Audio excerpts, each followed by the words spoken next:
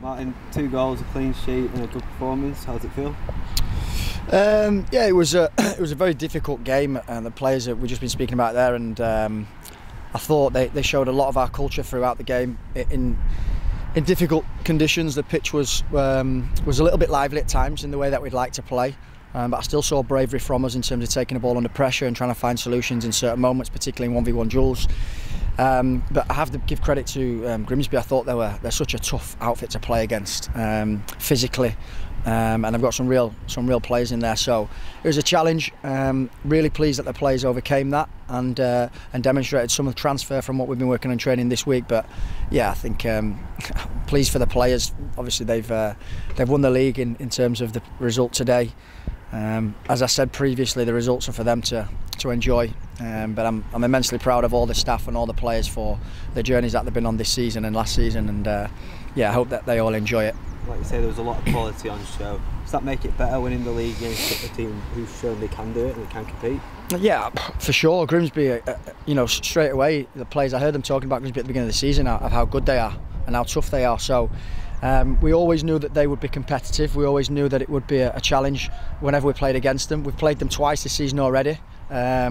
We'd not been able to score a goal against them in both those games, and we'd been beaten and then we drew in the other one. So yeah, one of the best teams in the league, with some really good individual players and the staff as well, to be honest. Callum and Neil are 2 top human beings who really respect how they do it with players and how they do things. So yeah, it makes it a little bit more enjoyable because you know how good the opponents are. So it's a testament to our players that we're overcome that challenge today. You speak a lot about the culture. There was very limited celebrations, bang on the whistle.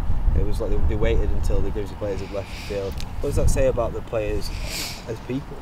Yeah, it's a great observation. I had mixed emotions, actually said to lads, I'm a little bit in between here, lads. You've not celebrated, so I'm thinking, are we too humble? But I don't think we are. I think exactly as you said there, I think the players were probably a little bit disappointed with certain moments of the game where they felt and we as staff felt we could have been better. So again, albeit the result went in our favour, I think there were some moments that we looked at earlier on in the week where I felt we wanted to improve upon since last time we played them, and we didn't quite get that right in certain situations, but they'll learn from that, no doubt.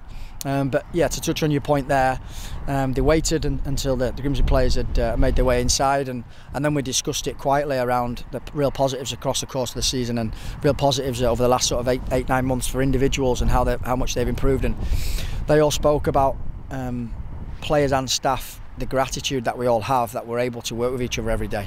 I said that in the past, the culture is the strongest thing about that group, individually and collectively. So yeah, that was really good and respectful, I think, for our players to do that. To do it with a few games to spare, you'd be hoping that kind of culture is what will keep them going and they don't get complacent at the end. How are you going to make sure that their heads are screwed on, they finish the season strong? Yeah, I mean, I don't need to do anything to make sure that happens. They do it themselves. The culture works both ways. It's not just a coach-led approach at all. The players are driving that themselves, so I've no doubts that they'll maintain their standards and continue with that consistency.